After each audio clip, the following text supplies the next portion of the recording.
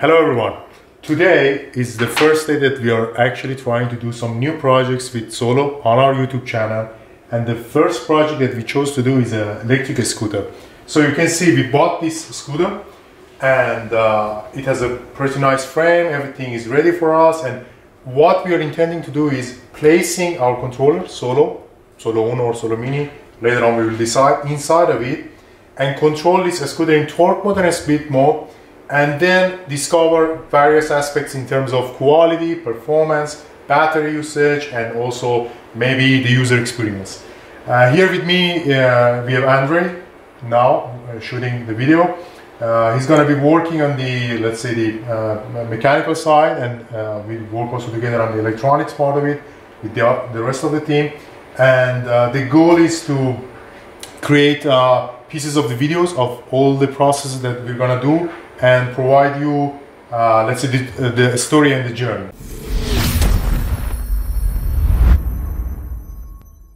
Hi, my name is Andre. Recently started to work for Solo. I'm automation engineer and project engineer here.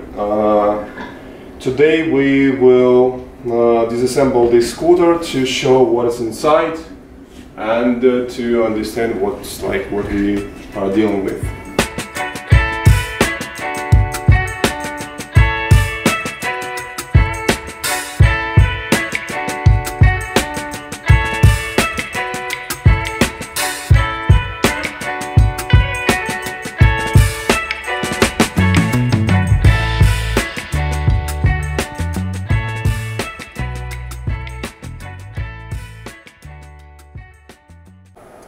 Okay, as you can see, we kind of opened the back of this scooter up. We ripped off the wires. We worked a little bit on it just to understand how it works. And now I'm going to briefly explain you the components that we see here. We see the battery here, this battery pack that is 36 volt. We see the battery coming up with the embedded BMS that we can see it here, the PCB. And of course, the most important part of this scooter for us, the motor controller that you can see here. There are a bunch of wirings. So the wirings are these are the wirings of the motor's Hall sensor that are coming off of the motor. The wirings of the phases, some wirings coming off of the top part of the scooter from the throttle and the LCD, the charger, the battery, and also this is the extension of the charger, and this wire that for now we don't know what purpose it serves, but along the path we're going to figure it out.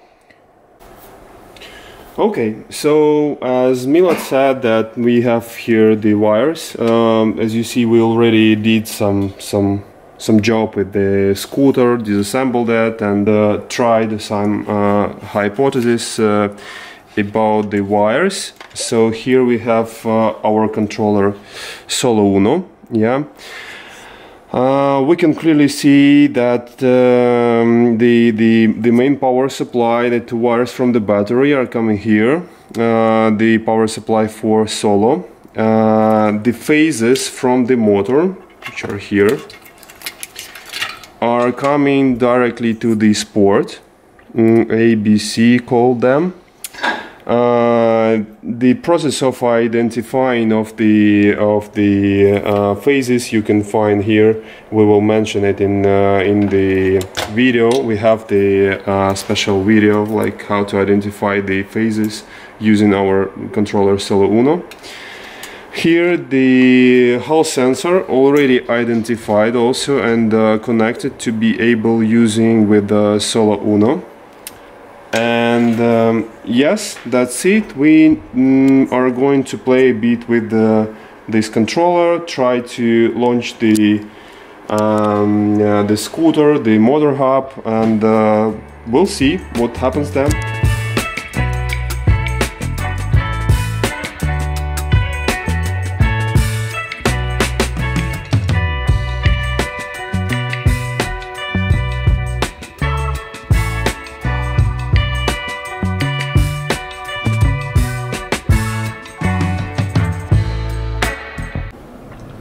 Okay, so here we have the board already connected to the Hall sensor, the board power supply here, the wirings of the motor already checked and signed, yes, labeled, and now we connect the motion terminal and the board to the computer.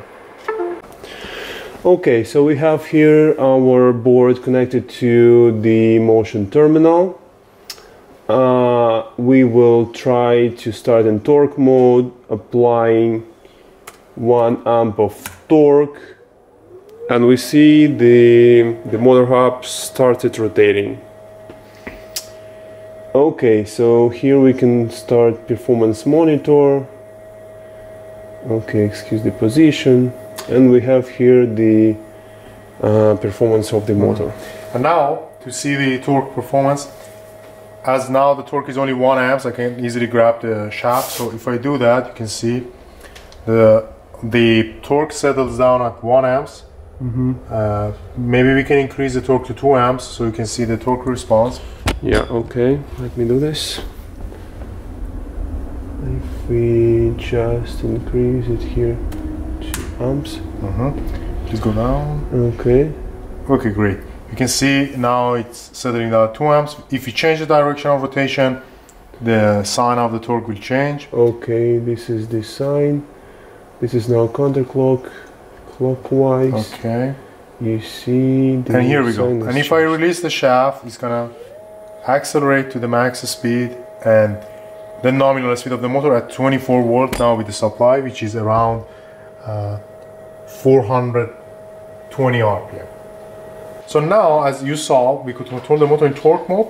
Actually, it's the most interesting feature for the application like a scooter or e-bikes is torque controlling, but some application might require speed controlling. So for that, we can now stop the motor and go to the speed loop. Okay. The speed loop is working in a cascade form with respect to the torque loop. It means that the speed loop will command to the torque loop that controls the motor. So we have 2 control loops that are back to back, and the torque loop is the control loop that is the fastest, the closest to the motor, and the speed loop is the loop that actually commands to the torque loop.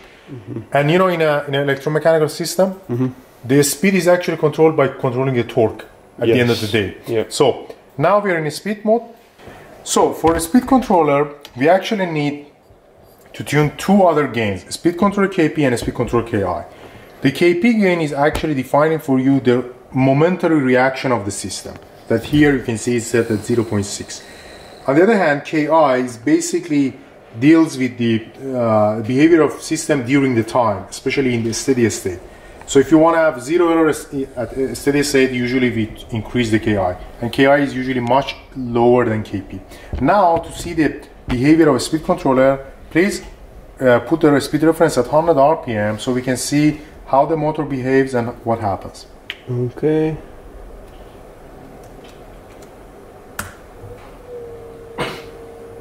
Okay. So as you can see, the speed, which is the red plot, is actually nicely ramping up and settling down at the 100 RPM. I have the torque plot at the same time shown to me. The difference between speed controlling and torque controlling is here. When I apply a little bit of load on the shaft of the motor, the controller starts to resist by increasing the torque. You can see the torque now is increasing to 5 amps and so on, and even higher. I'm not going to stress it too much, but the speed is kind of kept at the same. And now if I release the load, you can see the torque reduces and the speed settles back down at 100 RPM. Okay, yeah. We can now change the direction of rotation. Okay.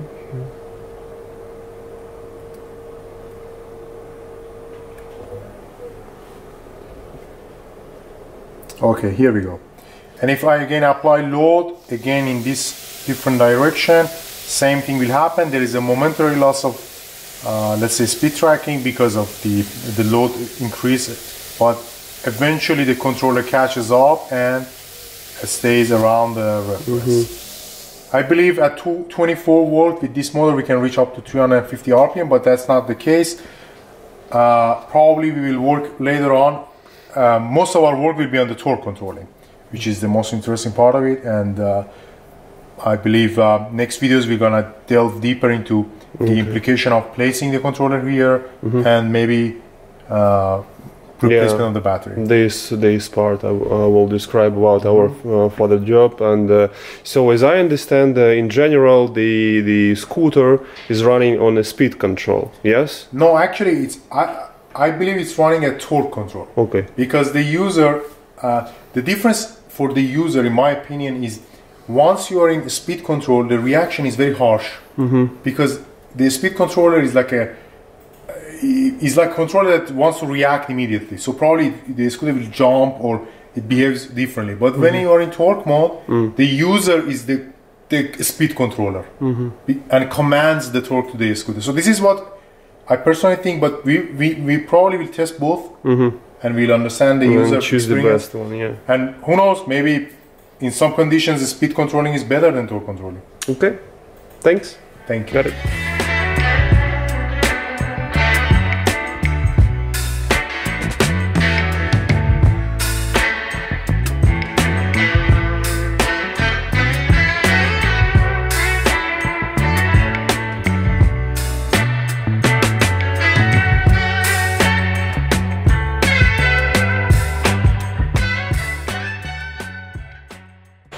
Okay, so here we have, after disassembly, the whole inside of the scooter. Already put out the battery. Here we have the hose, 6 hose. Probably these models are also produced with the bigger battery. Let's check. Maybe we will also increase the battery here. And another, I'd say the major thing is how to swap the controllers. We have here the mounting places and we need somehow figure out how to fix the controller here. Probably develop the 3D printed bracket and some covering to be able to use this out of the laboratory and ride the scooter. Okay, these are the thoughts for the upcoming videos. Stay tuned. Goodbye.